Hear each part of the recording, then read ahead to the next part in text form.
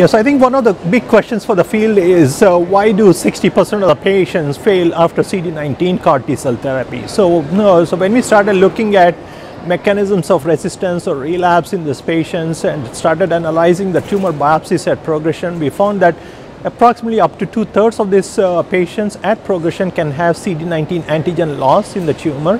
So that's a very high number, and obviously one way to further improve the efficacy in these patients is to target more than one antigen. And there are many other antigens that are currently being explored to try and target in the B-cell lymphomas, including CD20, CD22, CD79B, BAFF receptor. At this meeting, there are some bispecific CARs or dual specific CARs with CD19 and CD22 that have been evaluated in lymphomas as well as leukemias that are being presented.